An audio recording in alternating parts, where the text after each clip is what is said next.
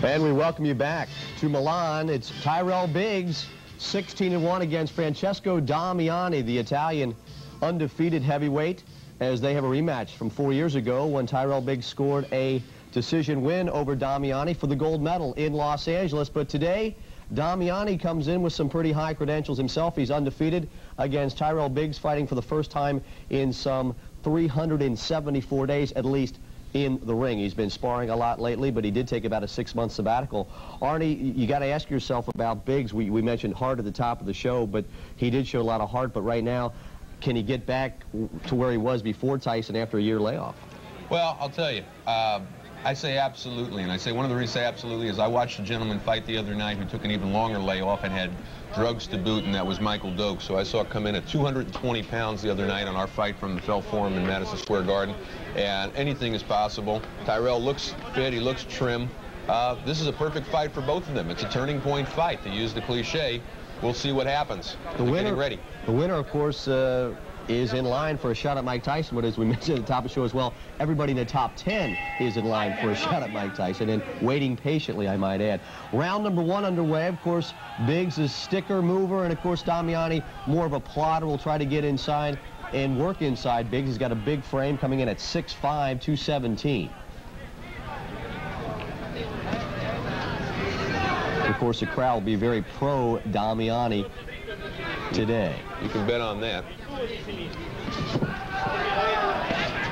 A little more action than you might expect at this point in the fight. Normally a testing out period here. Huey, by the way, that was a split decision in the Olympics between the two of them. That's how close it was the first time around. So it comes down to who's improved the most the last 4 years. And right now, Biggs taking the fight to Damiani. Of course, Biggs can do a lot of damage from outside. He's got an excellent left jab, good movement, and some people say he's not as aggressive as he should be with his kind of size. I saw Damiani fight Dorsey Gaiman in Atlantic City back in June, and he's put on some weight since then. Is it good weight? I don't believe so. Take a look at his middle. Yeah. Lou Duva told me that Biggs has looked sensational in training, so hopefully Biggs, after a 6-month sabbatical, is back very serious. His jab looks extremely sharp. Damiani landing from long range, but Biggs going toe-to-toe with you right now and keeping that jab out there very effectively. And some people say in that fight against Mike Tyson, Arnie, that Biggs lost his game plan after the first round when he stuck so well and moved, and then he tried to slug it out with Tyson. It's something you don't want to do. Surprised everybody. He won that first round, looked very sharp, was moving laterally and had a great jab. And not quite sure why he dropped the game plan at that point. Mike Tyson might have had something to do with it. Round number 1 of 10, the heavyweights. Tyrell Biggs against Francesco Damiani from Milan.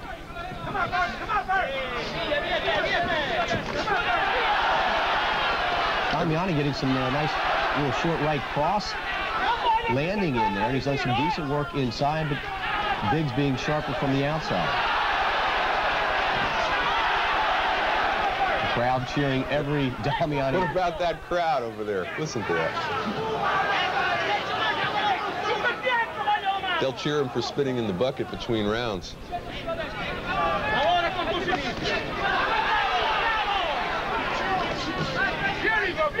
23 seconds ago in round number 1 of 10. Heavyweight contenders Francesco Damiani and Tyrell Biggs. Damiani trying to get inside. So far, Biggs been a little more effective from the outside. Ooh.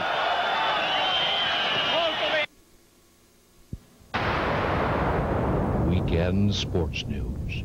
10, Tyrell Biggs, Francesco Damiani from Milan. Score and first round scoring, Arnie. The crowd liked Damiani. Who'd you like? I like Damiani also, although it was very close.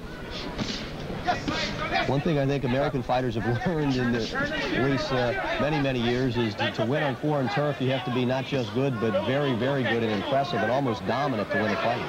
Tell that to Pernell Whitaker. Damiani, Biggs starting to get the range right now. That jab looking very good coming out here for the second round. The quickness certainly in Biggs' favor, and maybe a little strength factor might be in Damiani. Now Damiani trying to get inside. You might want to point out, although if Damiani should win this fight, Damiani should win this fight, he would get a shot at Tyson. I seriously doubt that it means a quick rematch for Tyrell Biggs. Of course, the Tyson camp would think very seriously, of course, a lot of money over there should he fight Damiani in Italy. That seems to be fueling who he fights. Between Frank Bruno and the rumored Addison Rodriguez after that, and Damiani, possibly Holyfield, where you have Witherspoon, Tucker, Carl Williams, all sitting in the wings, all ranked above these fighters. Damiani trying to turn it into a slugging match, and so far this second round he's landed some effective punches, as has Biggs, but certainly the crowd definitely favoring the hometown, at least the home country man. Damiani not a bad counter-puncher, you know, it's quicker hand speed than we thought, Arnie. It's going to have to be his fight. If you've seen him fight before, you know he's not going to win it on finesse. That's not his game.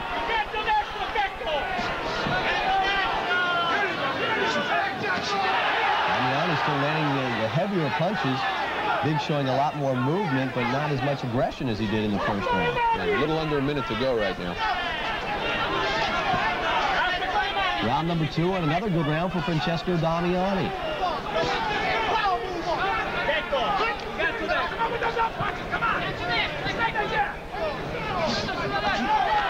Biggs throwing some wild lefts and rights, and Damiani staying a little more controlled here. Now showing not a bad jab. Not a nice left hook in the face. The finesse that he showed in the first 60 seconds of the round seems to have just gone away. Biggs trying to land that big overhand right. So far, the first 2 rounds, he's whiffed pretty much with all of them. The jab's been his most effective punch. Damiani's worked to get inside and landed some good combinations. 10 seconds left in the round.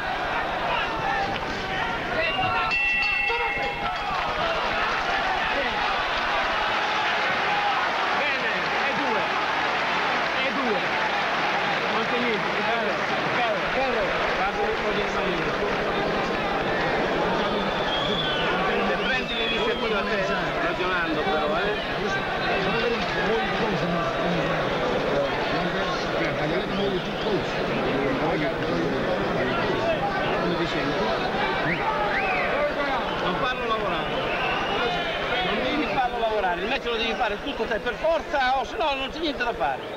Abbiamo vinto le 2 riprese solamente perché hai fatto te il match. Quando sei vicino il destro te lo colpisci, quando sei vicino il destro dritto lo prendi se sei vicino, non da lontano, bravo.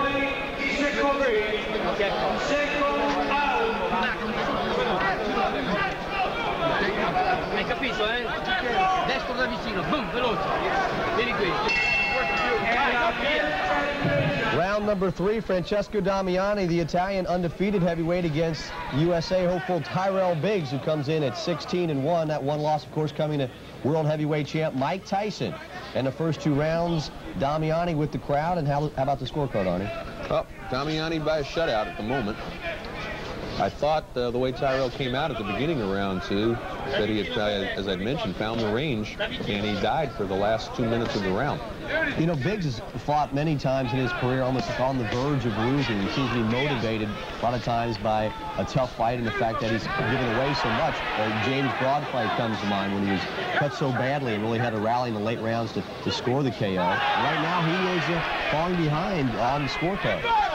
David Biggs, excuse me. As I mentioned before, no problem on the heart, but it'll be a lot tougher to come from behind in Milan than it is in Las Vegas. Nice left by Damiani, showing punching power with both hands. Now the left eye of Biggs looks to be closing slightly. Damiani really rallying here.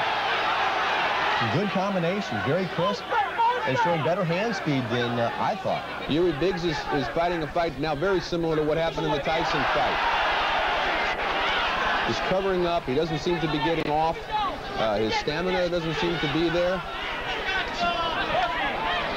And he seems to be catching.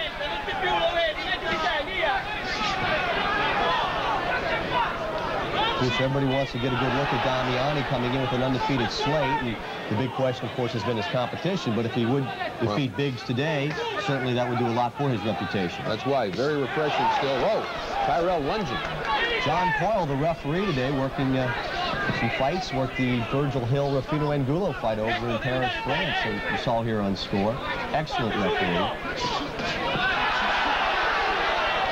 Damiani trying to get inside, and so far he's done it effectively in rounds 1, 2, and now number 3. You know, it's amazing how accurate he is, but the fact that Biggs is showing no movement right now. None.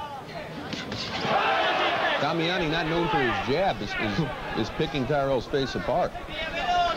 Biggs, as we mentioned before, a lot of times he has to be pushed to the limit before he gets his act together, but right now Damiani has certainly taken very much control of this fight. And I think it was a surprise to many people, including myself. Well, part of the problem here you might want to think about is that Tyrell's never fought a fighter this size. He's used to punching down. Yeah. And somebody ought to tell him to bend his knees a little bit, because he's just standing straight up and taking these shots right on. He's never fought a man his own size other than Damiani in the Olympics. A big floor to end round number 3. A little of those two ingredients to his arsenal. And right now, Damiani, as we check the scorecard again, Arnie looking pretty good. 3-0, and again, shades of Tyrell Biggs as he looked in the beginning of the second round. He's moving, lateral motion, up on his feet, good sharp jab, and we'll see if he can sustain it more than the first 60 seconds of the round. Again, if you're a dancing fighter, again, the greatest of all time, Muhammad Ali, if you can't do that for the full 3 minutes, or at least a good 2 out of that 3, it's not going to pay off for you. You can't do it for just the first 60 seconds of the round. And I think he did for the first 30 seconds here. Now he's standing still. Now Damiani catches him with a nice right cross, and back on his heels goes Biggs. You know, Biggs seems to be caught between what he should do and what he wants to do. And right now, he's not a slugger. He never has been a slugger, and he's trying to slug with Damiani, who certainly his game plan it is to get inside. That's the only plan available to Damiani, because I think he's got limited resources. You know, impressively about Damiani is the fact that his punches are short, but they're, you know, he's not looping them. They're very tight punches, and they're getting inside and getting some damage. I think eventually it's going to wear down Biggs unless he shows something here.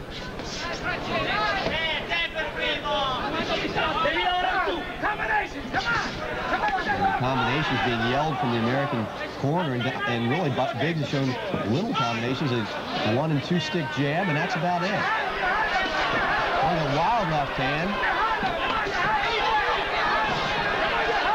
Biggs showing a lot of aggression, and now the punches are starting to land a little better. Important to point out, you know, where we talked about the top 10 heavyweights haven't fought each other, and we finally have one. But it's a situation for Tyrell Biggs. It's his first fight back after losing to Mike Tyson, and a real tough one. There's a lot of ring rust out there right now on him. And perhaps he shouldn't have taken a fight this tough on his first comeback. Damiani landing the big right over the glove, and trying to just muscle Biggs into the corner. As we said, Damiani, a big man, coming in at 6'5". So certainly, as we mentioned before, Biggs always looking down, but today, Biggs taunting Damiani to bring it on. And he does, landing a big right hand, rocking Biggs, and Biggs standing toe-to-toe with Damiani. I think it was a far better fight than any people thought it would be. Biggs is taking some tremendous shots. I don't know how much longer he can take these. Inside 10 seconds of round number 4. We'll come back with round number 5 after this.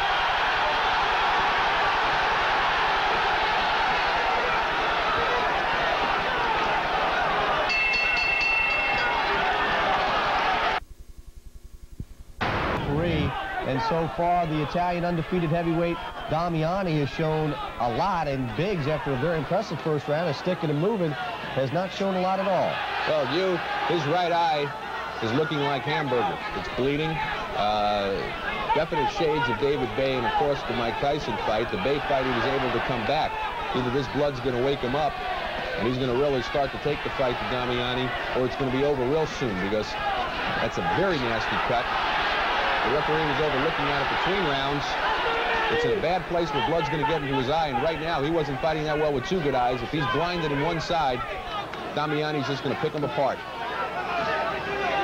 As we see, Damiani continues to plod forward, and the first 4 rounds, Now he's getting his confidence, and he's starting to wail wildly and landing on a couple of them.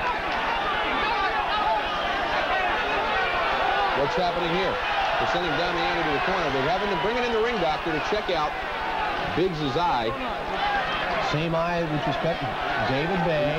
In Milan, don't be surprised for the short, quick whistle here. That fight's over. Fight's over. Damiani scoring the 5th round TKO. About a minute into round number 5, and the doctor said that's all she wrote.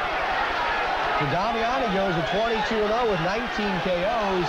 The winner by TKO, and Tyrell Biggs, you have to figure Arnie has to go back to the drawing board for a long time. Well, you can't help but be impressed by Damiani's performance. At the same time, you've got to question the management team of Tyrell Biggs. Was this a wise